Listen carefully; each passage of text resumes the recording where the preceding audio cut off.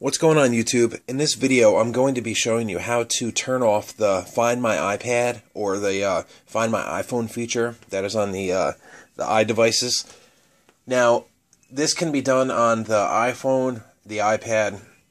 I haven't tested it on an iPod yet, but the Find My iPhone or Find My iPad feature, that is a feature that prevents somebody who, if you lost your device, somebody who would find it, it prevents the device from being used. Like, it's essentially a brick.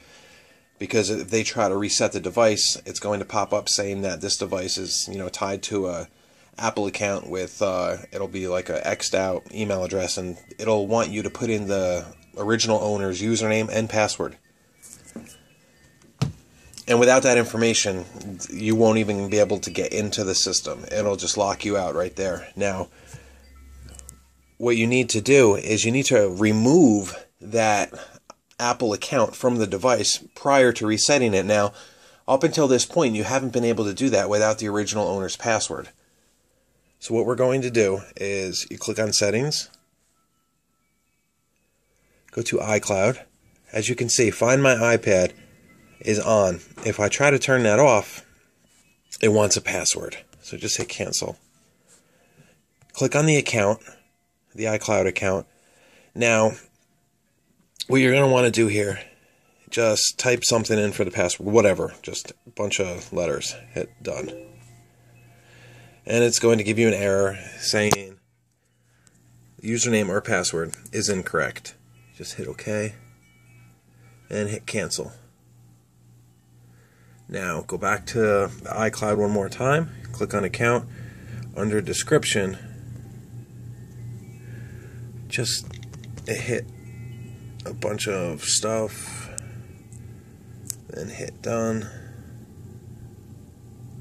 Boom. Find My iPad is off. This is an exploit. Now, what you'd be able to do is delete the account.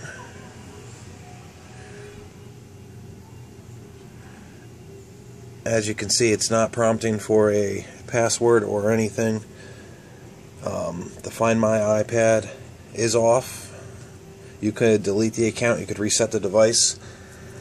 That's how it's done. I might, be kicking myself for putting this video on YouTube because this is something that, I'm going to use. I own a retail shop, and sometimes devices come in, I buy them, and I may have been so busy where I have, might have forgot to check if the iCloud account was taken off. So this is something that is going to be very useful. I just hope that Apple isn't going to, fix this in another update that they do. So just something to keep in mind. This is for educational purposes only, this video.